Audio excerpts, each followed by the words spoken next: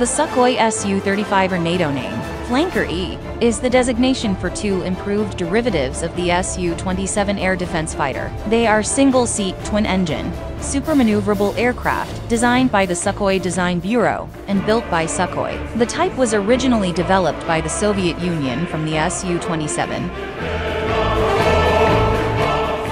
and was known as the Su-27M. It incorporated canards and a multifunction radar, giving it multi-role capabilities. The first prototype made its maiden flight in June 1988. Following the dissolution of the Soviet Union, Sukhoi redesignated it as the Su-35 to attract export orders.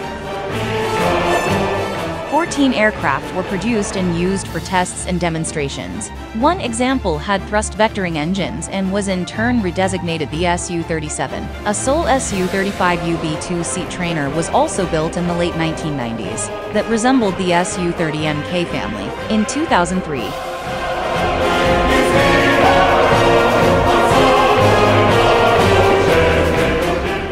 Sukhoi embarked on a second modernization of the Su-27 to serve as an interim aircraft, awaiting the development of the Sukhoi Pak-FA.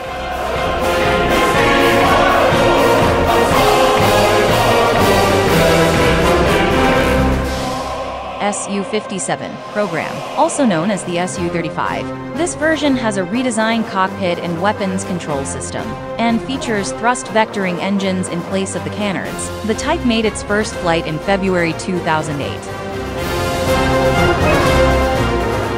Although it was designed for export, the Russian Air Force became the launch customer in 2009. With the production version designated Su-35s, China's People's Liberation Army Air Force has also placed orders.